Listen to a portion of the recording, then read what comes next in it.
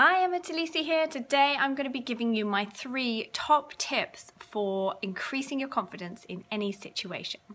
By watching this video, you are telling me that you're going to be very open-minded to what I have to say, and you're also going to implement these before you make judgment as to whether they work or not.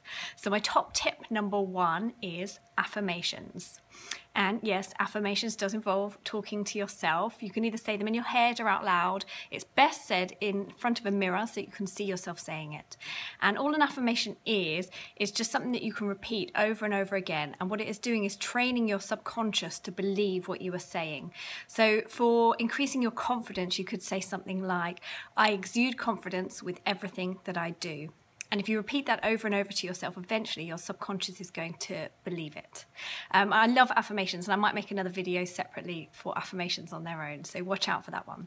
Number 2, my top tip, is visualization. So visualize yourself in a situation where you want to have lots of confidence. Maybe it's in a group situation or in an interview situation. Visualize yourself in that situation, having lots of confidence and speaking with confidence. And my top tip number 3, and that's definitely my favourite, is body language.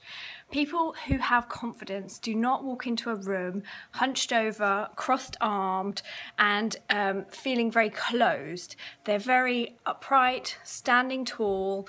Maybe they have their hands on their hips, very open postures. And your body language can say a lot about yourself, but it can also make you feel a lot about yourself. And if you use a combination of all these things together, 3 things together, it's actually been proven that doing these 3 things will increase your testosterone levels, which is your confidence hormone, and it will reduce your cortisol hormone, which is your stress hormone. So if you use these 3 things all together, you're going to be increasing your confidence and lowering your stress levels.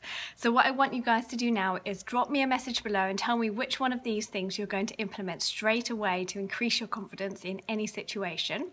And if you found value in it, then share it with your friends and also give me a big thumbs up. And I will speak to you guys very soon. Take care.